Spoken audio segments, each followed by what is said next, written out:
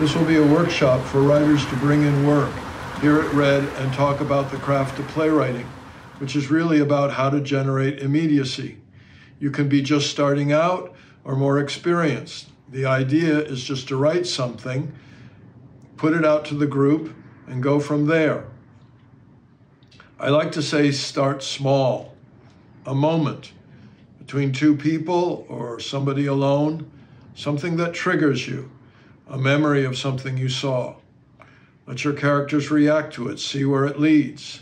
Don't worry about a story or about how things are going to turn out. If you're thinking about a whole play, it's already abstract, something separate from you. See how writing one moment leads to another, then collage those moments together.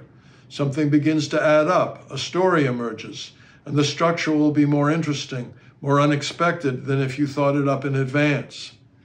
Work with what's in front of you.